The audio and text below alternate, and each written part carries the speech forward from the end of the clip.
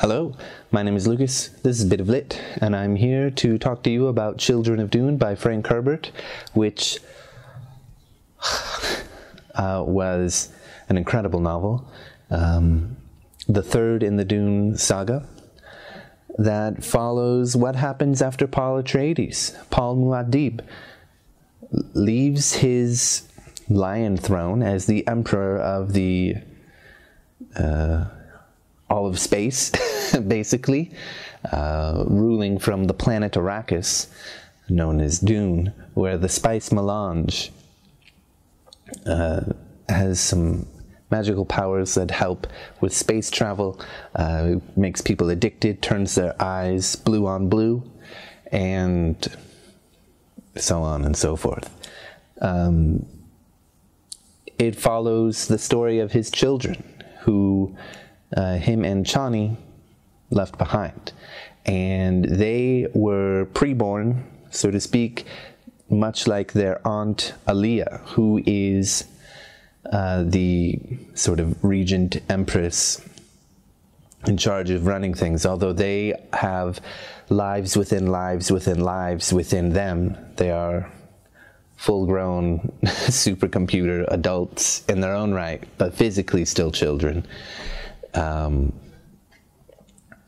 And this novel is the one to really seal the deal and make Dune what it is. From what I read, it was a bestseller, sold out, all this kind of stuff as a hardback in its first publication, and was just, yeah, the one that sort of cemented its own legacy, the Dune saga legacy anyway. And I can see why, because the story following Paul's children is so complex and full of political intrigue. There are so many characters vying for control or their own options or decisions that they want so that they can be leaders, or they can put somebody in a leadership position that they want, and, or, you know, there's just so many hands clawing away for power. There is a boy from the Corrinos family who the last leader was the previous emperor before Paul Muad'Dib, Shaddam IV, and his mother and him, well, not for long anyway, but they worked together to try and plot how to eliminate the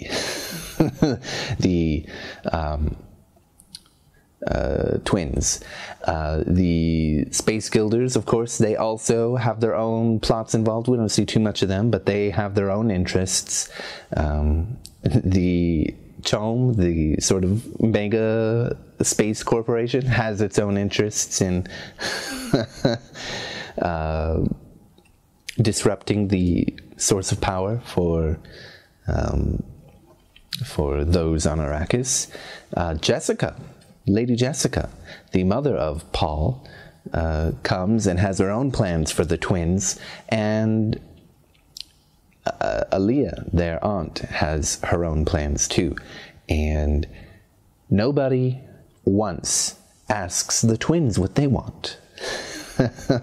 And they've got their own plans and their own plots. And the way it works in this novel is just so rich and confusing in a way, because people will be acting in their own interests, but then things won't turn out the right way for them, for what they were planning, and they have to constantly adjust what they're doing, go with the flow, when they know that what they're doing is now going to benefit someone else, but they have to creatively think of how to make it benefit them. And that constantly happens. There's all these political struggles with all these forces moving people here, moving people there. You know, it's like 7 different people playing chess against each other at the same time. And it's brilliant. I mean, it's really well executed, and I love it.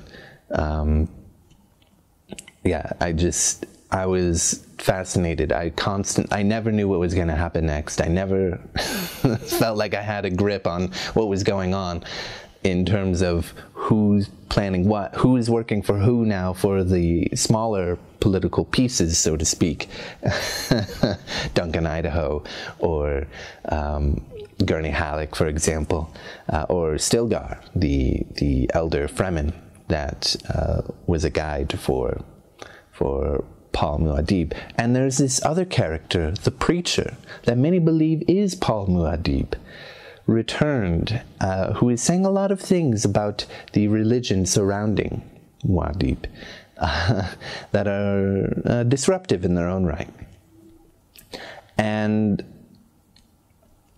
I've got to say, with all the plots and twists and turns in this story, we find out that the preacher, by the way, is Paul.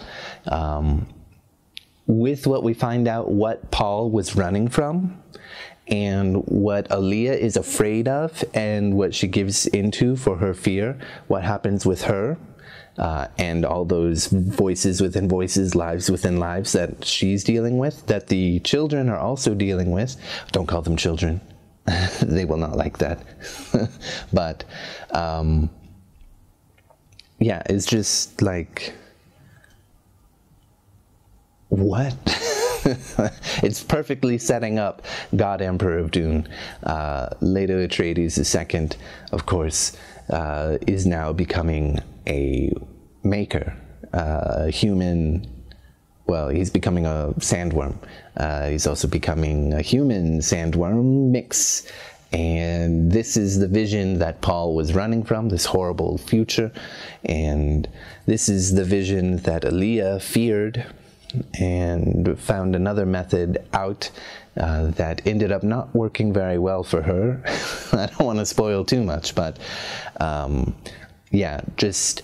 And then, you know, the aftermath of all these political intrigues coming to a close and, you know, resolving all of these issues, just unsettling. But I look forward to what's going to happen in God Emperor of Dune. And we'll see after that if I'm interested in the next two, but or the next one at least. But I can't praise this book enough. I thought it was, I think I still prefer the original the most. I think the tension and the political intrigue, yeah, much simpler to follow, but much, I mean, they're both well executed, but it sort of follows some tropes that I'm more familiar with and subverts them too. But its pacing is really brilliant. I think I prefer the original, the first volume to this one, but it's a thrill ride and it's really great and it's really well done. And I can't praise it enough. I love it.